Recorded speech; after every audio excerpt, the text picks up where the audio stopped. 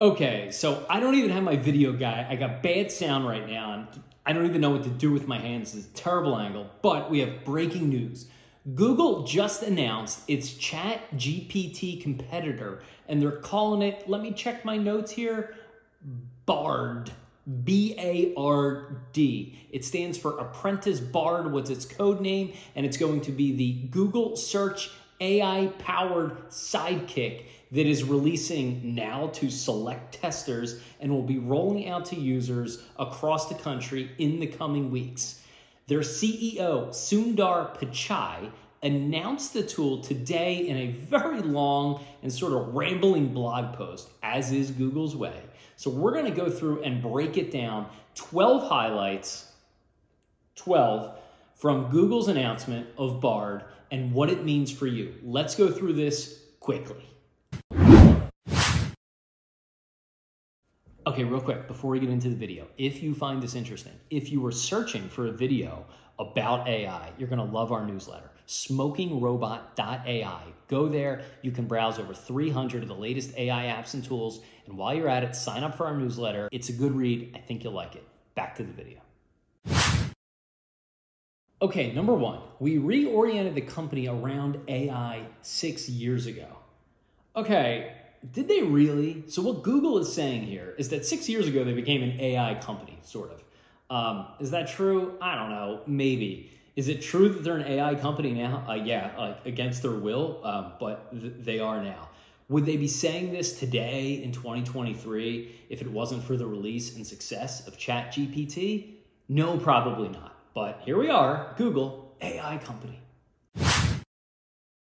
Number two, their mission is to organize the world's information and make it universally accessible and useful. So what they're doing here, before they even get to the announcement, is stating their intent as a search company. Universally accessible and useful. Organize it. That's all about search. So there's this book called The Innovator's Dilemma, when new technologies cause great firms to fail. What does it mean? It means when tech companies get so big and their business so monstrous that they can't be disrupted, or they can be, but they don't want to disrupt themselves. And AI kind of presents that for Google right now, because a lot of what it does steps on its crown jewel of search. So by coming out at the beginning here and sort of reaffirming that they're a search company first and foremost, is them digging that flag deeper into the ground, saying, listen, this is what we are. We're going to use AI as part of this. But at the end of the day, this is what we do.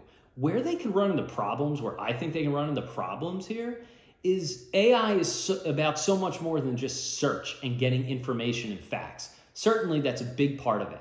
But it can also create text, video, images. It can help you sort through documents, help you sort through spreadsheets, generate so much more stuff that we don't even know about yet. That search is going to become just a real small component of that. But here's Google saying, hey, we have this search business, we can't disrupt it, so we're going to use AI and introduce AI right alongside search. Let's go.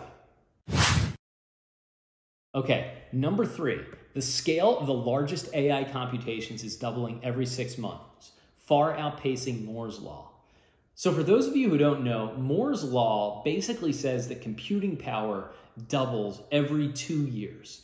Computer chips, so on and so forth. And that's largely held true since like the 1970s, since around when he said it. Don't quote me on the year, but it's been like 40, 50 years. What Google is saying here is that the pace of AI innovation and development and power is doubling every 6 months. So think about where we are today, early February. That means whatever we have today is going to double in ability by like winter in the Northern Hemisphere. That's kind of scary, promising, but scary. Okay, number four, quote, so this is Google talking about what their chat tool, their AI tool, Bard, will throw off. And they say, quote, fresh, high-quality responses, and you can learn about the best strikers in football right now. So what is this? This is a direct shot at ChatGPT, which is trained on data only through the end of 2021. So if you ask it anything that happened in the last 14 months or so, it's not going to know.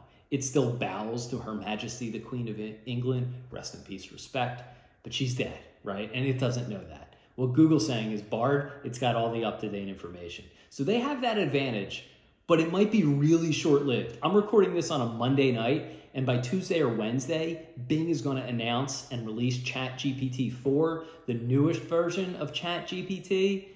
And it sounds and looks, based on leaks, like it's going to include up-to-date info. So point Google for like a day, maybe. By the time you're watching this, it might not even be an advantage anymore. Okay, number 5. All right, so they call it experimental, not beta, not alpha, experimental. Why are they doing that? Well, it probably is experimental. Also seems very reactionary. No way they would be putting this out there if not for OpenAI and Microsoft's release of ChatGPT a couple of months ago. But also when it gets something grotesquely wrong or gives off a fact that's horribly and pisses off some subgroup somewhere, they can say, hey, it's an experiment, don't quote us. Okay, number 6 is, quote, a lightweight model version of LaMDA, which is their language processing tool. This much smaller model requires significantly less computing power, enabling us to scale to more users, allowing for more feedback. Okay, so they're doing this for one of 2 reasons. One, they've preached caution in releasing AI. And hey, we have something more powerful, but we're not going to put it out to the world yet because, they're not ready for it. Or 2, maybe the tool's not that good and they could just say, hey, it sucks, but it's experimental and we got something better coming. I don't know. Pick your poison. I'm a cynic, but they're saying this is like just the JV version of what they really have. When they release that, who knows? Number 7. So their tool meets a, quote, high bar for quality, safety, and groundedness in real-world innovation.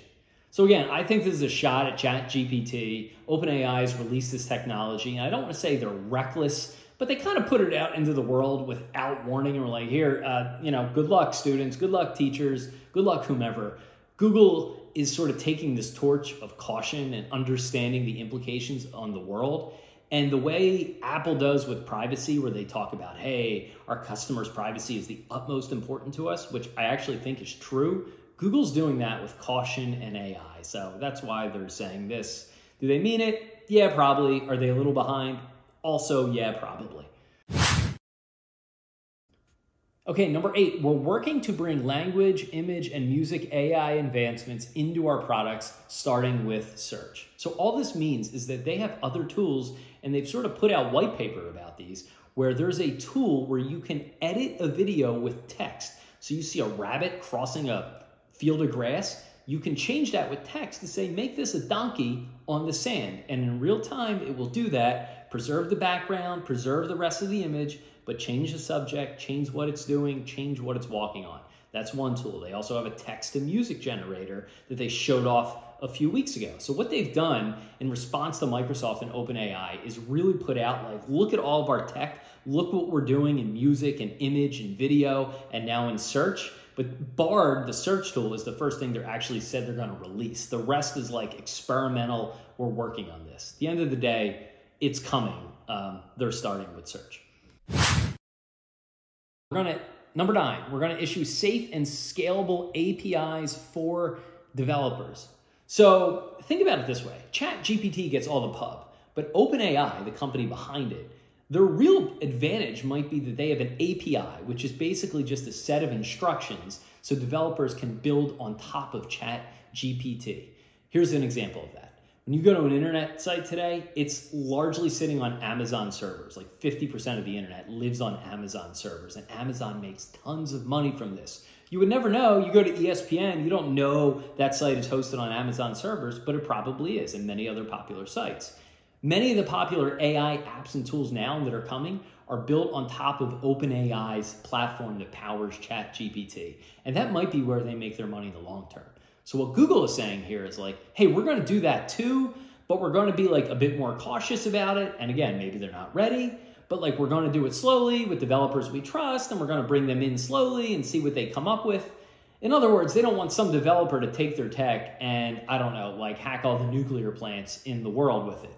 They really want, I'm not saying that's possible today, but they really want to be measured about what they give to developers to build on this tech. So take for that what you will. All right, number 10. Bring experiences rooted in these models to the world in a bold and responsible way. All right, you know what? I'm not even gonna touch this one. The PR guy had too much fun. Bold and responsible. Those things don't go together. Either you're bold or you're irresponsible. Or responsible. I don't know. This is stupid. Move on. Number 11, Google says they found people turning to them for quick factual answers. For example, how many keys does a piano have? But increasingly, people are now turning to them for deeper insights and understanding about how you sign up for, play piano, take piano lessons. What they're really saying here is that people used to just go and search for facts. But now they want context, they want nuance, they want deeper answers, i.e. the sort of stuff that ChatGPT throws back at you, and they're gonna do that. What this really sounds like, though, is Google snippets. You know, a lot of time if you search for something, you don't even need to click a result. You just kind of get the answer in a little box there at the top. Well, guess what? Publishers hate that because that answer came from some website that was trying to get you to click on their link and visit their website. And instead, Google just scraped it, took the answer, and threw it to the top of search results. Well, it sounds like they're going to do that now, but like BARD is going to be snippets on steroids, and they're going to give you long, in-depth, detailed, step-by-step responses above the search results on the page. So this opens up an interesting question. What happens to all those publishers? You thought people were mad when some of these image services and ChatGPT was collecting data and giving people answers and no one knows like where they got the data from? Artists are pissed about this. Some artists are suing some of these companies. How many internet publishers do you think are going to get really mad when Google takes the content that these people created that is meant to live on a search engine to send traffic to their site, and they just sort of remix it and throw it at the top of the search results and nobody clicks on anything? That's a fight to watch out for, and it's going to happen the minute this tool is released. I promise you. And number 12, soon you'll see AI-powered features in search that distill complex information and multiple perspectives into easy digest formats. So yeah, you can see from the screenshot here that it's basically snippets on steroids. That sounds about right. Okay, so those are 12 takeaways from Google's announcement of BARD, their new AI-powered search tool. They said it's coming in the coming weeks to normal people, testers, whoever the hell that is, are going to get that today, tomorrow, whenever. They already have it, who knows? But at some point, this is getting rolled out this month, and you're going to see it when you go to Google. And this has the potential to change the online world, and if not the world beyond that, if it's good. I am sort of dubious that it's as impressive as ChatGPT. So many of the examples Google showed were really rooted in search, people looking for facts, information, and guides. And so much of the way people use ChatGPT is really to output things like content, like scripts for a video like this. I didn't, but like you could, right? And I think Google is leaning on that. People are searching for answers and facts portion, and ChatGPT does so much more. So if BARD does that, we got a game changer. Otherwise, I think this thing is going to be a bit maligned. Either way, it's going to be heavily scrutinized.